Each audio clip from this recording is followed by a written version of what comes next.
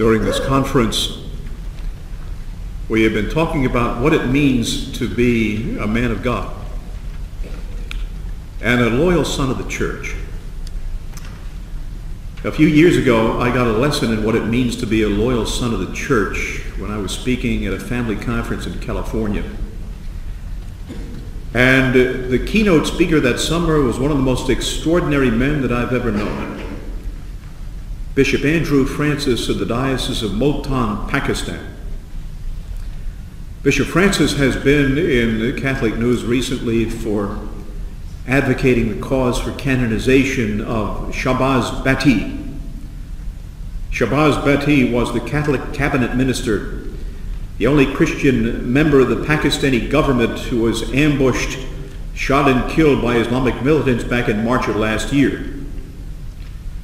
Shahbaz Bhatti was targeted by Muslim radicals for his courageous, outspoken defense of human rights, the rights of Christians, the rights of women and the poor, and especially for his criticism of the country's so-called blasphemy laws, which essentially make it a crime to openly profess any faith other than Islam.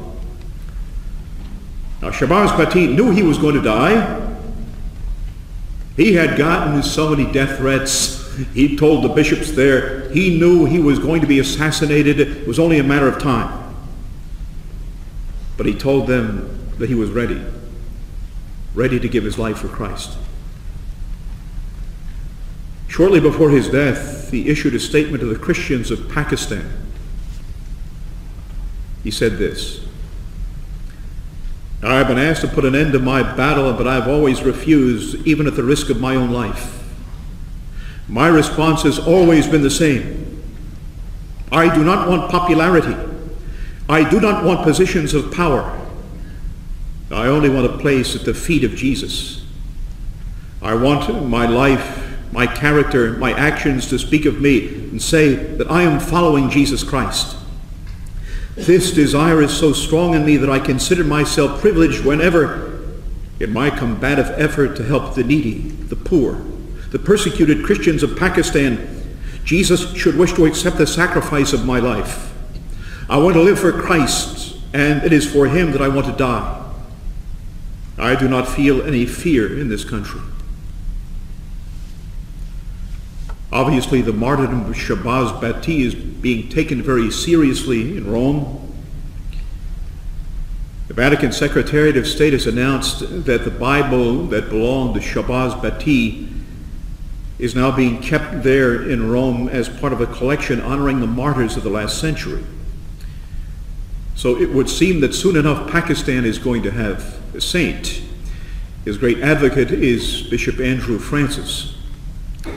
Now, before I met Bishop Francis, I knew a little bit about Pakistan. I've heard it said that Pakistan is now one of the most dangerous countries in the world. Pakistan has got nuclear weapons, but the country is unstable. The government is unstable. The nation is in constant turmoil. There is a growing, ever more violent Islamic fundamentalist movement and a terrorist insurgency that is getting stronger by the day. The Christian minority there is being persecuted. There have been many murders, many churches burned or bombed, church leaders marked for assassination. Our Catholic brothers and sisters in that part of the world now live in fear. Now, I knew very little about Bishop Francis. I had heard that he himself had survived an assassination attempt. And I know that things there are not getting better, they are getting worse by the day, and the odds of his survival are not good. And I had developed some preconceived ideas about what Bishop Francis would be like. I thought that anybody in his situation, a man marked for death, would have to be someone of very grave demeanor, deadly serious, somber mood. I mean, here is a man who, in all likelihood, has got one foot in the grave. He's a dead man walking. But when I met him, I found that he was not like that at all. In fact, he was exactly the opposite of what we were expecting. He was joyful. He was personable. He was laid back. He was witty. Great sense of humor. Quick with a joke. He invited a couple of us priests to have lunch with him that Saturday afternoon, and we found him to be just great company, a man of deep faith and great learning. And we were so impressed with him that you couldn't help but think that here is a man who radiates Christ, a peaceful, joyful spirit in spite of it all. And when I was with him, all the while I was saying to myself, how can this be? How can he be the way that he is? How can he be so cheerful, so relaxed, so upbeat, obviously so much at peace, when his world is so full of turmoil, danger, persecution, death? How can it be? I thought about this, and then it hit me. The answer came to me. I understood. I thought of the words of the Apostle St. Paul. The life that I live now is no longer my own. It is no longer I who live, it is Christ living in me. St. Paul wrote from imprisonment in Rome, awaiting execution. Rejoice always, I say it again, rejoice. I thought, here is a bishop, a man truly after the heart of Christ. Here is a man filled with the Holy Spirit and power, a man who radiates the joy, the love, the peace of Christ. This, my brothers, is the mark of a God-dominated personality. The transforming power of grace on a soul indwelt by the Holy Spirit. The true love that casts out fear. He's got it. He's got it all. Now, when Bishop Francis spoke at the conference, he told a story that I'll never forget about a boy in his diocese. A 10-year-old boy named Shalom Admali. Now, this boy, Shalom Admali, had just received the sacrament of confirmation. He had been confirmed by Bishop Francis. And this kid was on fire with the grace of the Holy Spirit. He had this anointing in the Holy Spirit, and he just couldn't contain himself. He couldn't keep it to himself. He had to share that faith, that fire, that truth with everyone that he knew. He had to tell everyone about Jesus. Now, Shalom Admali lived in a predominantly Muslim village where the Christian and Muslim boys still played together. And he was telling his friends about Jesus, talking about what he had learned at his catechism, and singing the hymns that he knew. And the Muslim boys went home and they told their parents what they had heard from Shalom.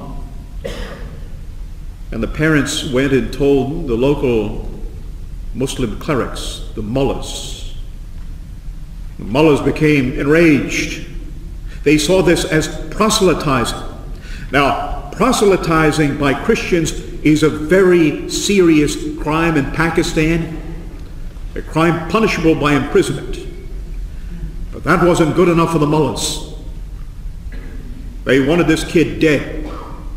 So they trumped up the charges against him. They accused the boy of blasphemy, defaming and insulting Islam and the Prophet, a crime punishable by death by hanging. So 10-year-old Shalom Admali was arrested along with the adult males in his family. They were put into prison and put on trial for blasphemy. Bishop Francis and the other bishops of Pakistan sounded the alarm. The word went out to Catholics and Christians all over Pakistan to pray. Catholics gathered in their churches all over the country to pray before our Lord in the Blessed Sacrament, to pray for justice and for the protection of this boy and his family. When the day of the trial came, Bishop Francis and some priests of the diocese, the members of the boy's family, went together to the courthouse. To get into the courthouse, they had to make their way through an angry mob. A hostile crowd of about 1,000 men, all men, stirred up into a fever pitch. hands raised in the air and clenched fists, pumping, chanting, "Death, death, death to Shalom ad-Mali." The case was tried by a panel of secular judges who, by the grace of God, saw through the falsehood of the charges, the malice of the mullahs. Shalom ad-Mali was acquitted along with the members of his family and set free. While the boy and his family were on their way home, as they stood and waited at a bus station, a gunman opened fire on them. Shalom ad-Mali was hit, badly wounded. A member of his family was killed. Bishop Francis went to visit the boy in the hospital, and they talked together and prayed together for a long time. The bishop asked the boy what he was going to do when he got out of the hospital, what he wanted to do when he got home. And the boy answered without hesitation, "I'm going to tell everyone about Jesus." Brothers, I'll tell you in all honesty, it makes me shudder. It makes me shudder when I think of the courage of that boy. That 10-year-old boy is more of a man than I am. He is a more loyal son of the church than I am. That little boy, in the face of persecution and imprisonment and death, could not be intimidated, could not be shamed, could not be cowed into silence. That was the depth of his love, the love that casts out fear. When I think of our Catholic brothers and sisters in that part of the world and so many other parts of the world, facing persecution every single day, I wonder, my brothers, how many of us would be ready to imitate their example, their courage, their virtue. And I ask myself the same question I'll ask you here and now. What are we afraid of? What are we afraid of? Why do so many of us, and when I say us, I mean Catholics in general, Catholics in America, fail time and time again to stand up, speak up to defend the cause of Christ? Why is it that time and time again the culture of death seems to prevail over the culture of life? We are members of the mystical body of Christ.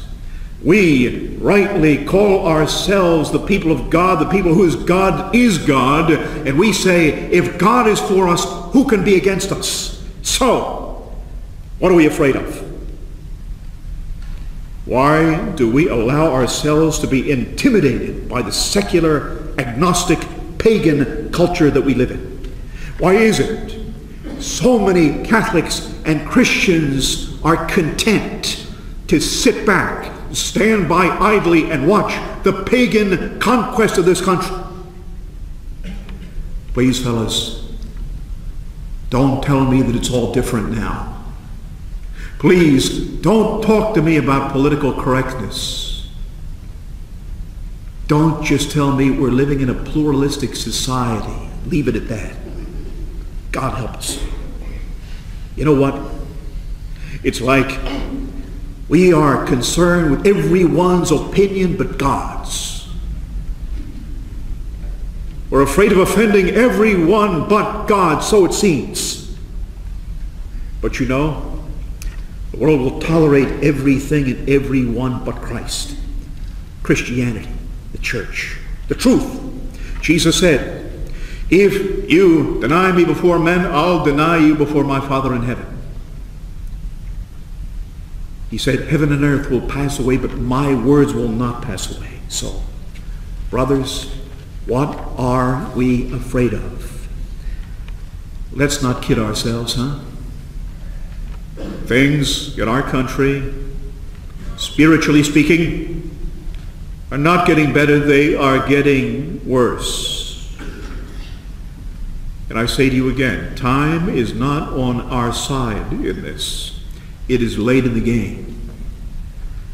All this time we've been talking about the spiritual battle of our time. Well, I would suggest to you The spiritual battle is very quickly becoming the spiritual massacre of our time. There's an old saying, freedom is not free. And don't think what has happened in other countries cannot and will not happen here. Every priest that I have spoken to in the past year is in agreement that persecution is coming to the church in America. It is only a matter of time. In the Bible, the Apostle St. James wrote that our life on this earth is like a mist. It is like a vapor that appears for just a short time and then vanishes. Life is short. It's too short. Short for all of us. We have come from God and we are going back to God, and that means that every moment we are in this world is somehow precious to us, because at every moment we really are making and shaping our eternal destiny. That is to say, we are making ourselves to be what we will be forever by the choices that we make here and now. So, brothers, you've gotten your marching orders this weekend.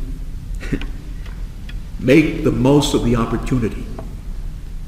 Make the most of the gift of faith, the gift of life, the gift of time that God has given to you.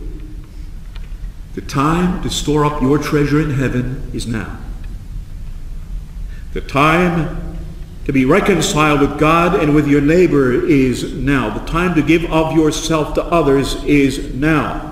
The time to cast out fear is now. The time to stand up, speak up, rise up in charity is now. The time to make a new commitment to Jesus Christ and His church and His gospel is now. Don't put it off. Don't put it off to tomorrow. Because you know, for many of us, tomorrow never seems to come. And before you know it, life will pass you by. Time to answer God's call is now, and if you will do that, one day you will have the joy of hearing our Lord say to you, "Come, you blessed of my Father, and inherit that kingdom prepared for you from the foundation of the world."